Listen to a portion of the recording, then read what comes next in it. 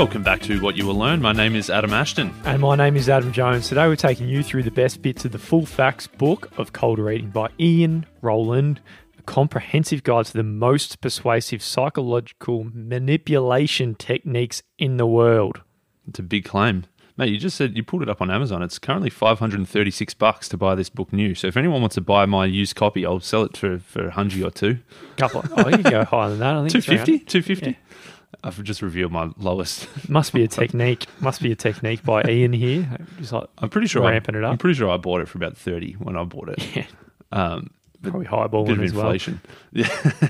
But readings everywhere. Psychic readings, they're found throughout history, throughout the world. They seem to defy explanation.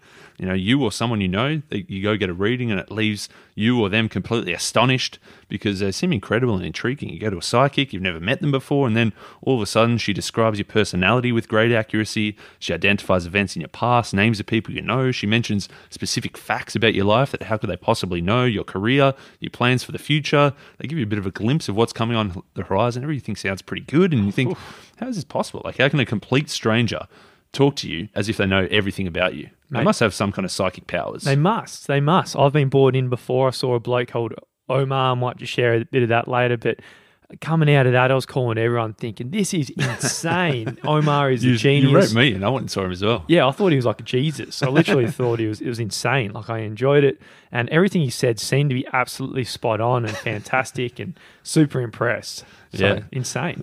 There's a testimonial here in the book of someone who got a reading. They said, I really enjoyed it. Everything that he says was absolutely spot on. Everything he says that was going to happen to me seems absolutely fantastic. I was very impressed. He did a personality analysis on me and was really right, absolutely spot on. Now, that's a real quote from a real person who received a real detailed reading from someone that she'd never met before. It involved all sorts of apparently accurate statements about their life, career, worries, hopes, and ambitions. The thing is, the reading was an absolute sham from start to finish. The reason he knows is because he was the one who did it. Yeah. He did it live on TV in front of a whole bunch of people, and she just thought he had psychic powers, but he just said, well, I was completely bullshitting. I was making it all up. So Ian, he's not Jesus. So isn't Omar, the dude I saw. They're not Jesus. None of them are the next coming or prophets. They're always relying entirely on cold reading, and it's the most psychologically compelling and persuasive communication technique in the world. So what we're going to do in this book, we're going to sort of dissect cold reading. He says, well, what is cold reading? A simple definition could be how to talk to people so that they think you're psychic, even though you're not. He says maybe a more useful definition is he likes to take the ideas and concepts involved in psychic readings and apply them to other contexts without being a psychic. Things like selling, management, teaching, anything involving influence and persuasion. So Ian's definition of cold reading is a set of communication strategies that enable you to influence what other people think, feel, or believe. So there's a few misconceptions out there about cold reading. Some people think it's all about body language, that, you know, you read that book that we read, the definitive book of body language or something, and you can just read someone's mind based on their body language and their non-verbal communication. Everyone's always saying it's 93%, or it's probably a bullshit stat, I reckon. Yeah. But anyway, what he's saying is it can play an important role to really understand someone. It's only a very small slice of the overall picture you're playing with here. That's right. Another misconception is that this cold reading, it's all about shrewd observation, some kind of Sherlock Holmes. They realize that, I see that their glasses that they had was slightly broken, but it's been fixed recently. So it must mean that they had a fall, or it must mean they got into a fight, and thinking that some kind of Sherlock Holmes shrewd observation is what turns them into a psychic. But he says that he's not really doing any of that either. The other one's fishing. So it's you're thinking out there that the cold reader is just fishing for clues, trying to elucidate information from the client without it being too obvious. Now, there's a bit of truth about this, and cold reading can involve subtle ruses to obtain information, but this fishing technique is, again, only a small part of the complete explanation, not the big part. Another one is vagueness. You might just think, they're just saying things that apply to everyone, or you're going to be very happy and successful, something ridiculously vague like that. Often you see it in the horoscopes in the newspaper. People read them, and it could obviously literally applies to anyone. Any of the horoscopes could mean anything to you at any point in time. But he's saying that the point of his cold reading is not just to say random basic shit. It's actually to inject some specific information so that a stranger thinks that, wow, they actually really truly understand and know me. Before reading this book, that one and the next one talking about, I thought that's all they did. They were really good at just vagueness and just trying to capture everyone. Again, we'll find techniques, it's somewhat true. But the big one, misconception apparently, but I thought it was me to a T, is gullibility. You're just an idiot. You're going in there and you just totally buy into a bullshit story and you go out just being gullible. That's right. Of course, there are going to be some people who are more open than others. And if someone's completely closed off, they're not going to believe a single word of anything you say. But he's not saying that if you believe all this, then you're super gullible at all. He's saying it's just everyone's a little bit gullible in the right circumstances, but it's much more than that. So in this episode, we're going to cover some of the things that a cold reader can do. I mean, you can use these skills to your own benefit if you're that way inclined. I know, Ashto, you love a bit of cold reading, whipping it out on people. Or it's also interesting to just figure out what the hell they've been up to as well, eh? That's it. We're going to talk about making statements that can't be wrong, how to extract information without seeming to be fishing, how to predict the future and be right every single time, how to present yourself to seem more believable and trustworthy, but probably more importantly, as I said, the skills and applying it to the real world, more like building rapport, establishing credibility, fostering trust, creating persuasive messaging, and maybe getting people to do what you want.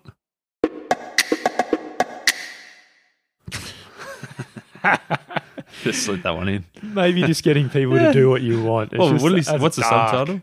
The most persuasive psychological manipulation technique in the world. That's what he says. She's like a light, just friendly. Maybe just making people do it. It's quite a dark statement there, Ashto. But the way we're going to start with that, though. We're going to start with ways you can do it, and it begins with making statements. And the first strategy, tactic, or what would you call it? Technique. Yeah. Here is the rainbow ruse. Hit us. Yeah, we want to make statements that can't be wrong, and this is probably the one that got me interested in this. The rainbow ruse. It's giving you're crediting he calls them, the client, whoever you're giving the reading on. You give them the personality trait and its opposite.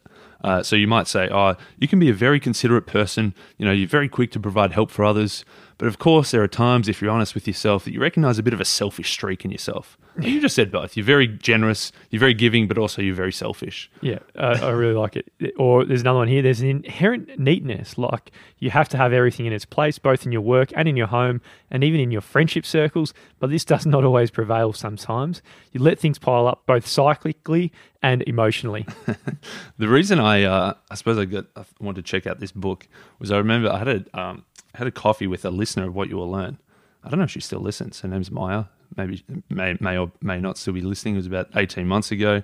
Anyway, I remember saying I met her. I thought she was a bit nervous at first, but then I could kind of feel her warming up, and I sort of said, I can see on the whole you're a bit quiet and a bit reserved, and maybe sometimes a little bit shy. But when the circumstances are right, I could see that you could really be the life of the party if the mood strikes you. I was like, what the fuck did I just say? So you're very quiet, but also you're very the life of the party. Like I said, the two things that are exact opposites, and I was like, there's something to this, and that's when I started digging into. Did you say that accident? Yeah, not knowing, but before reading the book, I was upon reflection, you were like, that's an interesting statement. Yeah, I was like, I've said something that an oxymoron maybe. Yeah, something that how can you be both quiet and reserved and shy, but also the life of the party? But it's also very, very true, because she was like, yeah, that's exactly how I am. I was like, how can two opposite things be true? And they think it's true and I think it's true, but everyone thinks it's true. I think it's true about me as well. Yeah, exactly. Another one is the Barnum statement here, and it's about a legend, P.T. Barnum, legendary showman. And he's always said something that could please everybody.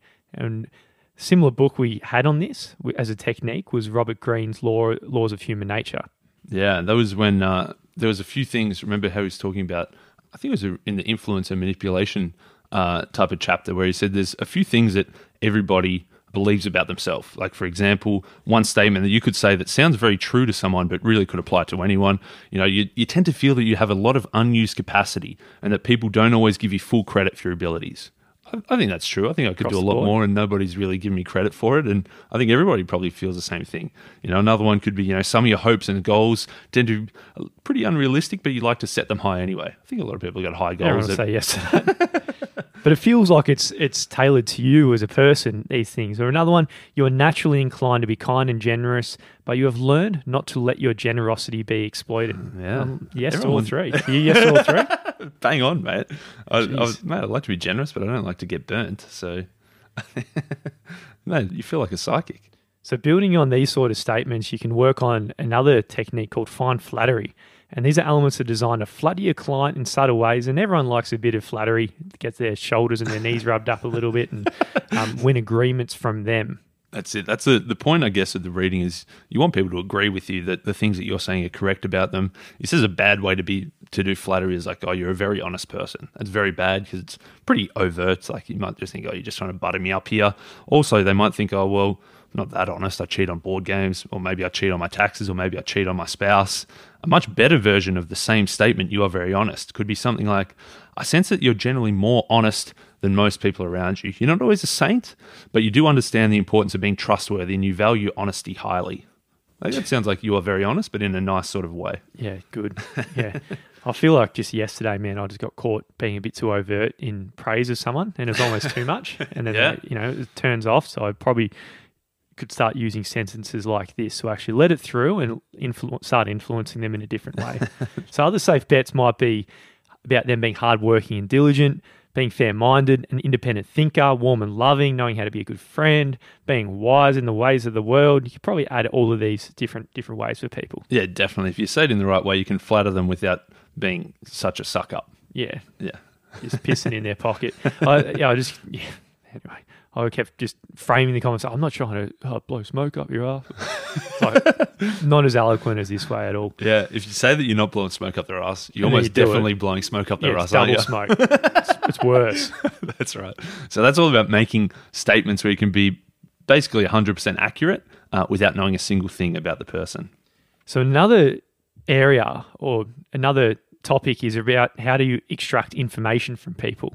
Now, this is something we could all use in different walks of life, but of course, the cold reader needs to find how to get that information from you in a real subtle way to actually be able to use it and really impress it on you. How they're just intuitively getting everything. That's right.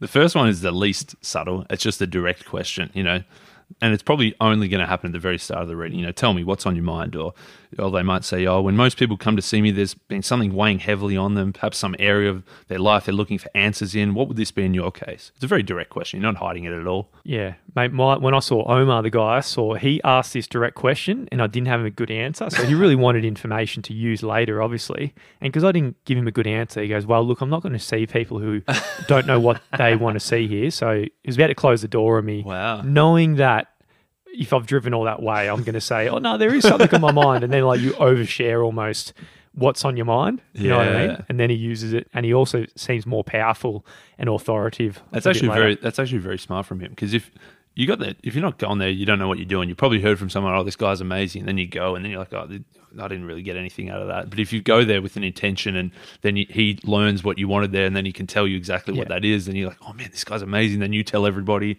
Well, yeah, because that conception, you don't want them to be linked with money. They're all about making money, because then it sort of just ruins it. Whereas if he gets rid of that at the very start, it makes him think like he's a prophet who's above money. That's probably what I ended up being a little bit like. Oh, very nice. Another way of getting it slightly sneakier than those direct questions is what he calls the incidental questions. It's like a small little conversational phrase you tack onto the end of a longer statement where, maybe you might think one of the things we said before, oh, you're very shy, but in the right circumstances, you become the life of the party. Oh, is this making sense to you?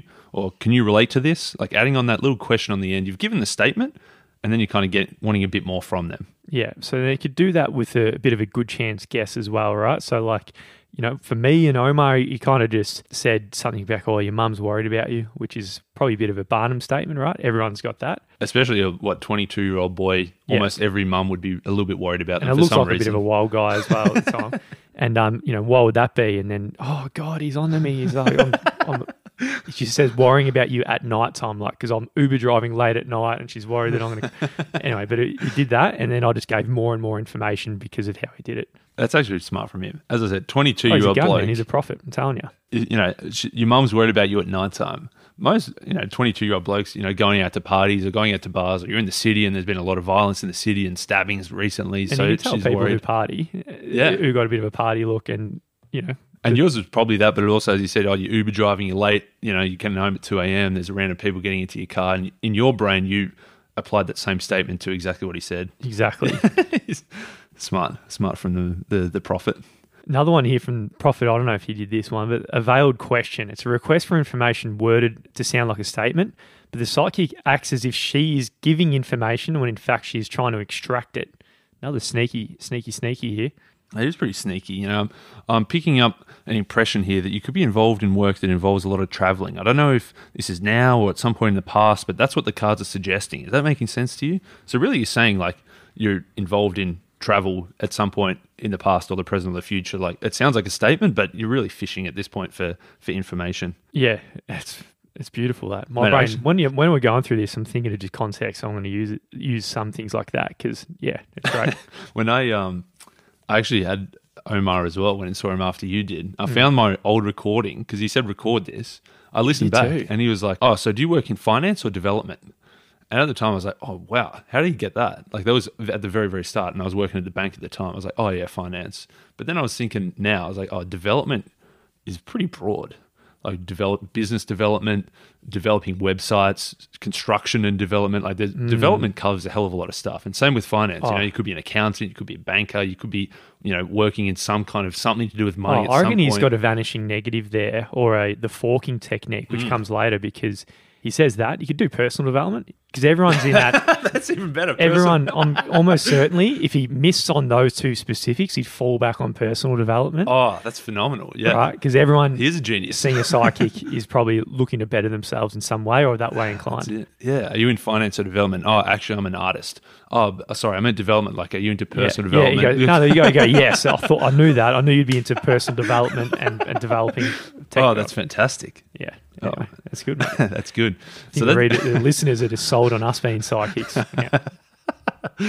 Okay, so we talked about making statements that can't be wrong. We talked about extracting information so that you can use it back against people, or not against it. That sounds a bit evil. But that's then, what you mean. But then, what about predicting the future? How can we give people accurate predictions that are pretty much guaranteed to be correct? The first way to get a favourable result from making a prediction is quite simply just predict something that the client wants to hear. That's right. They don't want to hear something bad. Yeah, they don't want to hear, "Oh, you're going to die and you're going to get cancer and you're going to lose your job." They're not going to think this is a shit psychic. But if you say, "Oh, you're in line for a promotion, you're going to, you've got a big international trip coming up," that sounds phenomenal. That sounds like a great one. I suppose we used a bit of this. Most of advertising is kind of this, an ad is implicitly saying if you buy this product, your life's going to be better than if you don't buy it. What was we said in the shit they never taught you, every lesson will be useful and one might change your life. Yeah. If you're looking for personal development books, you're looking for a lesson to change your life. Yeah. And I think if you're 80% into buying it, you read that statement and go, "Oh yeah, I reckon this can change my life." We weren't bullshitting about that, listeners. That was before we read this book. Yeah, that was true. That was legit. That will change your life. That actually will change your life. Pretty certain of that. There's a few, you can make certain predictions. So these are guaranteed to work 100% of the time. They're a bit weaker, I reckon. Someone new is going to come into your life. That's guaranteed to happen. A minor illness or injury is indicated by these cards. If you're using tarot cards, that's probably everyone's going to have some kind of illness or injury at some point. You will experience problems with an investment, or maybe something you bought won't work the way you expected it. I know I just bought a dryer and it was pretty shit house and wasn't expecting it. So I think everyone can fall into that one. Absolutely. The key here is that there's no when associated with it. You're going to meet someone new in your life today, next week, in a year. Like that's guaranteed to happen at some point. You're going to experience problems with an investment. At some point, it's going to happen. It might not be tomorrow, but it could be in 2 months or it could be in 2 years, but it's guaranteed to happen. Yeah, I like it. And there's another one here, which is probably a bit more powerful, and that's self-fulfilling predictions. And another way here is just to make the prediction have a self-fulfilling element, especially with those pertaining to character or personality.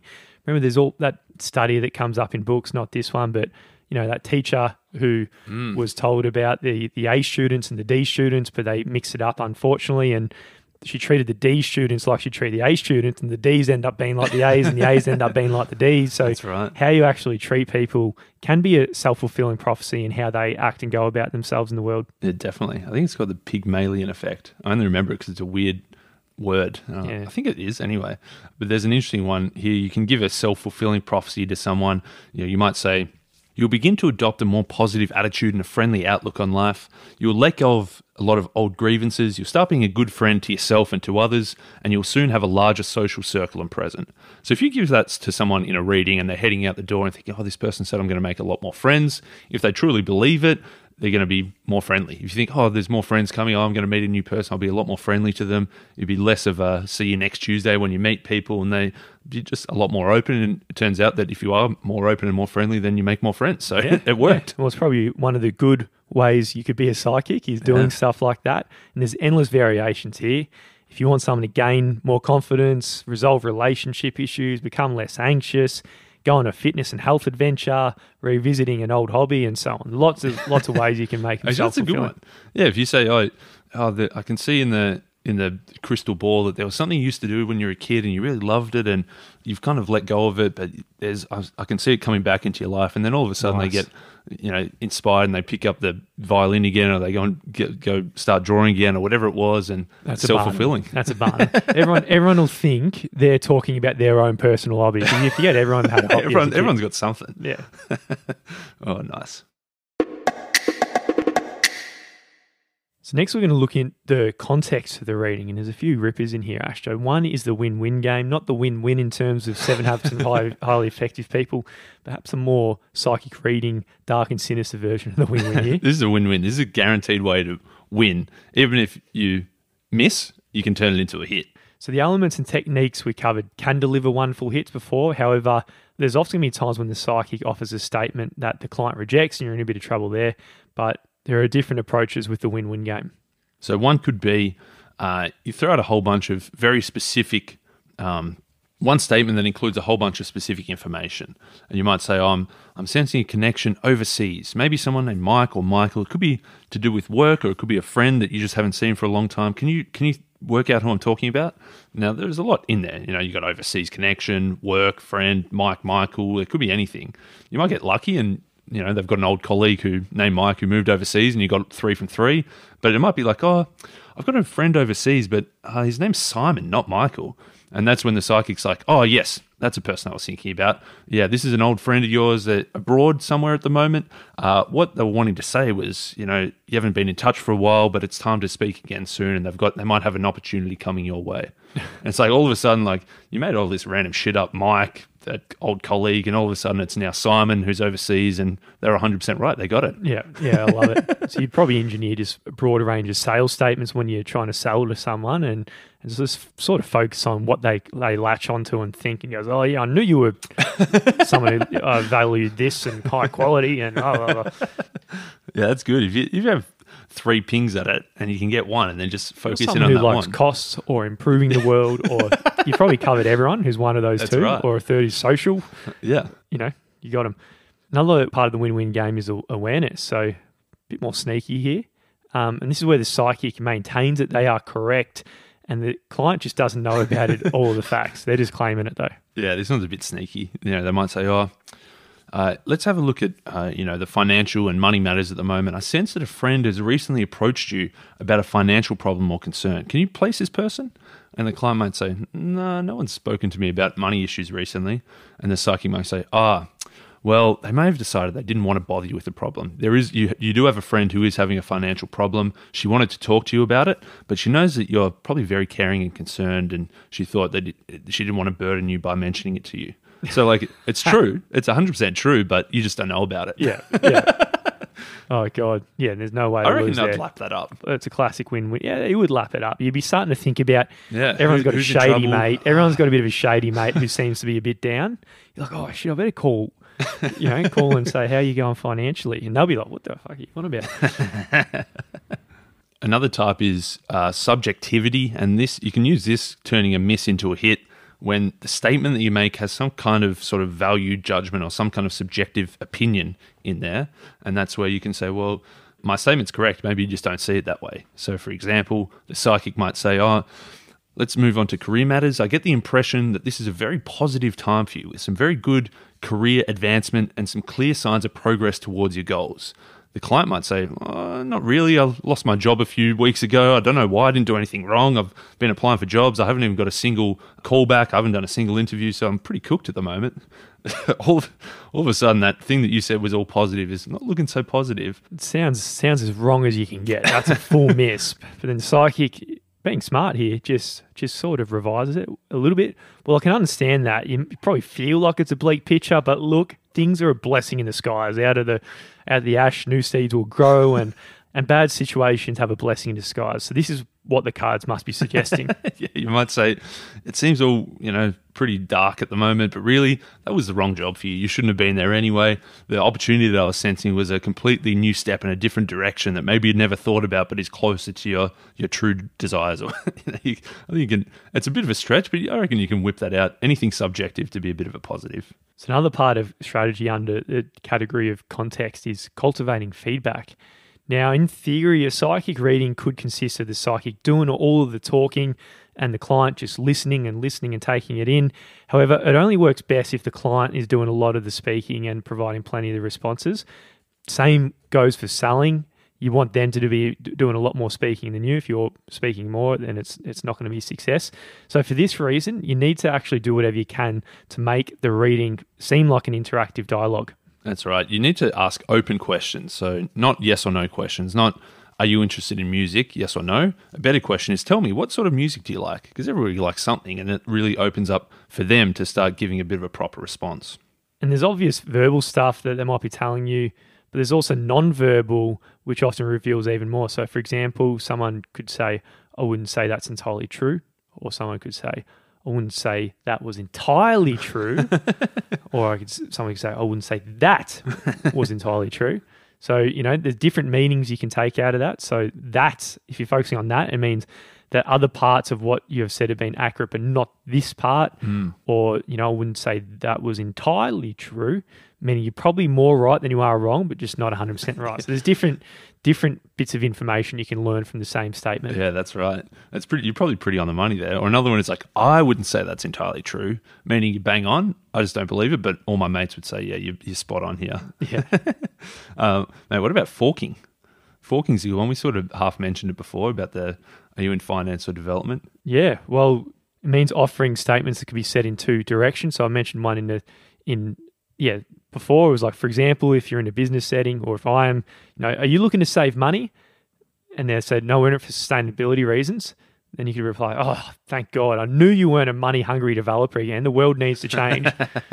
That's pretty good. But if they said, you're in it for money, and then they said, we are, we go, well, fantastic. I've got a way of making money for you. So in both cases, the forking, it goes to the direction that you want, and it works. I like it. I like it. You pick one side of the argument, and if they agree, fantastic. You just go further down that, and if they say no, it's wrong, you say, oh, great, I'm so glad, and you take it in the other direction. It's pretty fantastic.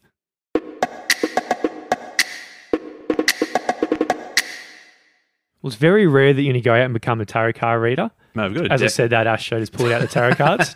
So not for everyone, but Ashto's one of them. You're going to do it. Mate, I've got to... It's probably more of You're going to give me a tarot reading. I'll give you a quick one. This was totally unprepared. This is...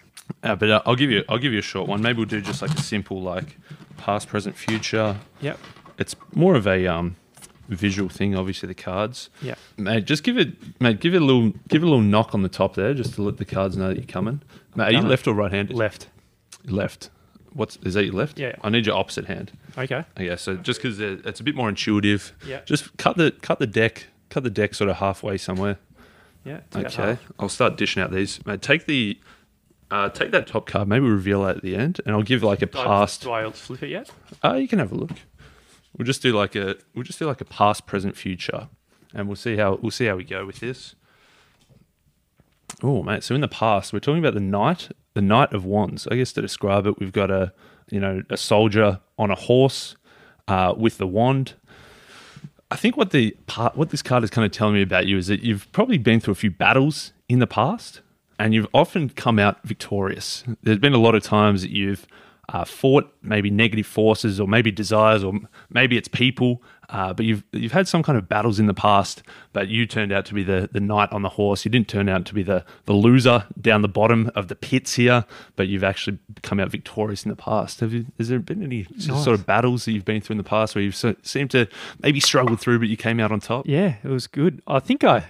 Can I be brutally honest? Yeah. I think it was stronger when you went less, because as soon as I saw that, I had a different conception in my mind than when you went more specific on the people road a little bit. Oh, nice. But my immediate thought was like, oh, that looks like me when I was in the past footy captain and that sort of thing. So that's nice. What I was saying. Okay. But anyway, I don't want to kill you. I don't want to kill your flow. No, that's good. I Oh, man, this is a shit card. This is unfortunate. This is in the present. This is more about, okay, previously you had the Knight of Wands. Now we've got the Page of Wands. Now you're more of the servant boy. This is probably more like battles that you're currently facing, sometimes seemingly insurmountable. They seem a little bit on top of you, but the good thing here is you've got 2 feet on the ground. You've got a lot of power. You may not realize it yet, but whilst things could seem a bit of a struggle, there could be a bit of a turnaround not too far away. Oh, I like it. Yeah. I don't know. I don't know how. Is there any? Yeah, no, definitely. Things could be turned. No, I'm probably in my business context right now. There is something there. A few struggles that hopefully turning around soon. A few struggles that turn around soon, for sure. I'm in. You're in? Okay, in the future. The Knight of Cups. This is what I like to see for a card about the future. We've got here another Knight. Man, you seem to have gone from the past. They're both facing each other as well. That's right. You've gone from the past, you were the Knight of Wands, to the present where you're the Page of Wands, which feels like a bit of a step back, but it's actually leading to a much more prosperous future. The Knight of Cups, we're seeing again a knight on a horse. This time he's got a cup. This represents wins and positive gains. It could be in the metaphorical sense, but I think in this case it's in actually the literal sense, where it could be bringing back from battle some kind of treasure that you've taken from the other side. Yeah, well played. That's a good one. It's probably that classic statement where you just think your future's going to be very positive and you're going to be bringing battle a dragon and grab some treasure and bring it back. So I'll buy into that one. It probably works for you specifically because you know the story of battling the dragon and getting the treasure. So that one probably helped. That one got me. And mate, the one that you picked with your pick was more around a general sense of you as a person, just to tie all these 3 together. The Magician. Okay, so the Magician, you can see here, these are actually all the 4 elements, like kind of the 4 suits, I guess. You've got the cups, the pentacles, the swords, and the wands, and they're all laid out on the table. And then you've got the Magician at the back who's really controlling them all. What this card is saying is you've actually got everything you need in front of you. You've got metaphorically, the pentacles, the cups, the swords, the wands. You've got everything at your disposal, but really it's up to the person. You're the magician at the back there who's using all these. So there's nothing more that you need to buy or learn or acquire or create. Really, you've got them all at hand, and now it's up to you to put them to good use and make the most of them. I like it. Yeah, I'll buy into that. Definitely the Jonesy the Magician. Setting. Yeah, the magician, creativity, trying to create things in the world, that sort of stuff. So I'll 100% buy into that. That was great, Ashto. Probably it makes it harder when you know the person. Very. Because there's an extra subcontext you might be reading into, you know what I mean? Oh, yeah. So it's sort of like if you don't know them at all, you can go completely generic and vague as well. But the interesting one, the best was my brother Nige when I first whipped him out. And this is probably 12 months ago. Now, I knew that he just got married. I knew that he just bought a new house. I knew that he had a kid on the way. Like all these things that I knew. And I said them in a way like, I think, the 9 of Pentacles came up, which is all about creating prosperity for, you've got a family, so you want to build for the future. And he was like, then I heard him on the phone the next day when he called his wife, and he's like, oh, the car, like, Adam, he just knew everything. Like, he knew that we just bought a house and he knew that we were having a baby daughter. And she's like, of course he knows. He already knows that. He's like, no, but it wasn't him. Like, the cards knew it. And so he was really, he really was laughing it up. Did you charge him? No, I didn't charge him. Next one. But I suppose for me, it's less about that. I don't whip out the cards. What was most impressive then is your memory on around each card. Did you just like make it totally up on the spot, or was there some? I read there's one book, the Ways of the Tarot or whatever. Gotcha. I read about each card 2 or 3 times, but now I've probably learnt enough about the card and enough about what each one is to then make something up. Yeah, nice. That's good. I like it. So I suppose for me, I really enjoyed this book because I already had that interest. I know Michael Shermer, the guy that we interviewed, he mentioned this book on his podcast, and that's why I picked this one up as well. And there was a part of me that was like, oh, I wouldn't mind just learning the tarot cards and stuff, but it's been a much broader application. So learning things that I probably use almost every day now. Some of these techniques and statements, not in a psychic reading, but more in a conversation, just speaking to people, mostly at work, trying to get feedback, trying to build rapport, trying to make statements that are correct, but also hedge your bets at the same time without them recognizing that you're hedging your bets. Yeah, I like it.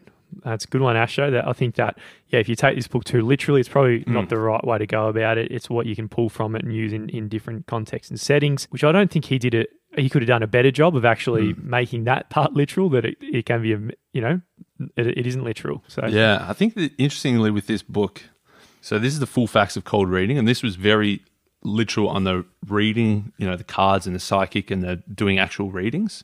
And then he has another book called Cold Reading for Business, which is more about applying these techniques to the real world. But he lost something in the application sense as well. Like, I thought that book was much worse. Yeah. If you can work out how to read this book and read it as a metaphor for applying it to the real world, I think that's probably the best middle ground.